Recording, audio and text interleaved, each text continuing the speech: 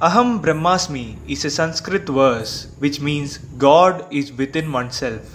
In this world of religious fanaticism, where people try to impose their religious views externally, it is time to re-explore concepts like Aham Brahmasmi, which shows us the true essence of what spirituality is all about, self-realization. The beautiful statue that you can see right now is that of Lord Shiva, the chief deity of Azhimala Shiva Temple, located on a tranquil seashore in the state of Kerala, India. My name is Mahesh Krishnan, and I am here to explain how such temples, which imbibes the value of Aham Brahmasmi, contributes to world peace and why is it important to safeguard them.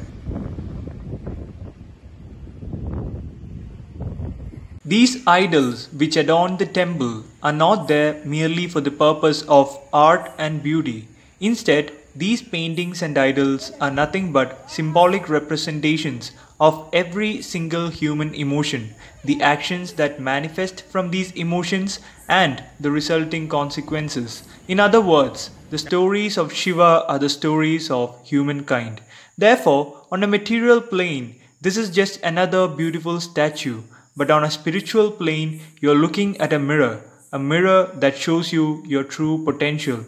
It is said that one becomes Lord Shiva when he successfully conquers all his humanly emotions and be enlightened. What does this mean? Human emotions are basically the driving force of all our actions. However, uncontrolled human emotions can make a person very selfish. And this is the major reason why we have a lot of problems around the world, because these unconquered emotions can at times fog a person's selflessness and intelligence. Emotions are just like the waves you can see in this video. If gone out of control, a tsunami can be disastrous. However, if tamed, it can be a life-giving force. This concept is beautifully explained by the idol of the temple. The lady on top of Shiva's head is Ganga, the river goddess. There is a story on how he tamed the raging Ganga using his dreadlocks. Therefore, the whole idea of this temple is on how we could tame our emotions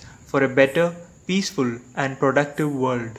Shiva teaches us that worldly affairs are meaningless in the long run, and therefore he tells us to deal with our life situations in a calm and peaceful way. However, emotions bond us deeper with these worldly affairs and gives us a wrong perception of fear and seriousness. If every human mind is to reach a godly state like how someone climbs a hill, there will be global peace. Let's hope for a world where everyone is Shiva. Thanks for watching this video and goodbye.